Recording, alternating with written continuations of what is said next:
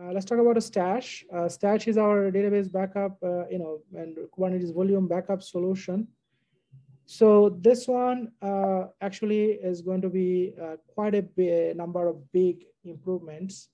So this is actually, we've been working, kind of late 2022.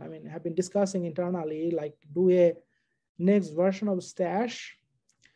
So that we are calling it V1 Beta 2 API in this slide, but it might change kind of how we put it out in the final version. But this will be the requirement analysis and sort of the API design for this new API has been completed in the last month. So we kind of have a clear idea where we want to go. The implementation work has just started in the last week or so. Last few weeks. So what are the major things that we are looking to do in this, kind of, I would say it's kind of a complete rewrite really.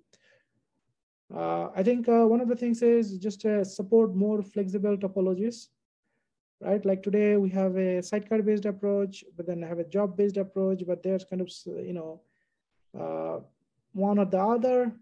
But in some cases, you need both. Like, for example, you might want to take a, like a MySQL dump-based backup for a MySQL database, but then you also may want to run a continuous archiving using bin logs. Today, things like that, isn't really possible. You can do one or the other, right? So that's kind of one of the areas. I already talked about this storage layer revision that has happened in the Kubernetes. Like they have introduced things like ephemeral containers. Like, today, if you need to kind of access the disk, we have to go to the disk itself and inject a sidecar, run those all the times.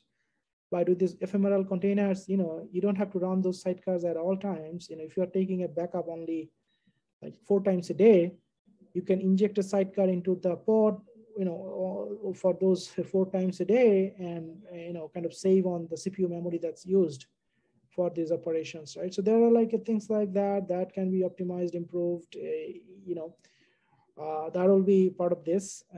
Another key focus is on UI.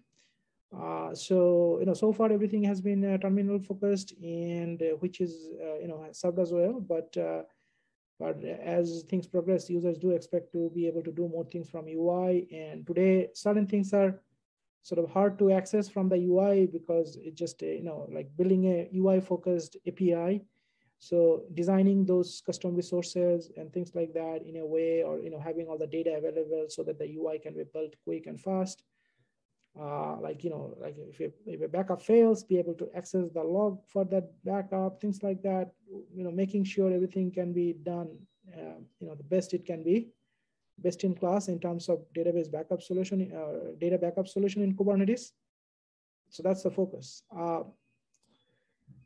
Yeah, I kind of already talked about the other ones, physical backup, point in time recovery support. So overall, there are even interesting cases that we are looking to support. One of the requirements that we have from our users is, okay, I want to take backup into multiple sort of buckets, like their disaster recovery planning requires, and they have multiple offsite backups, not just in a single location.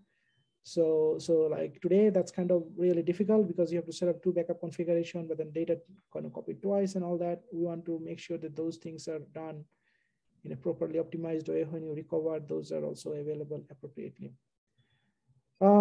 So this is kind of the big items we have planned for a Stash. I think once this is available, we'll be integrated into KubeDB.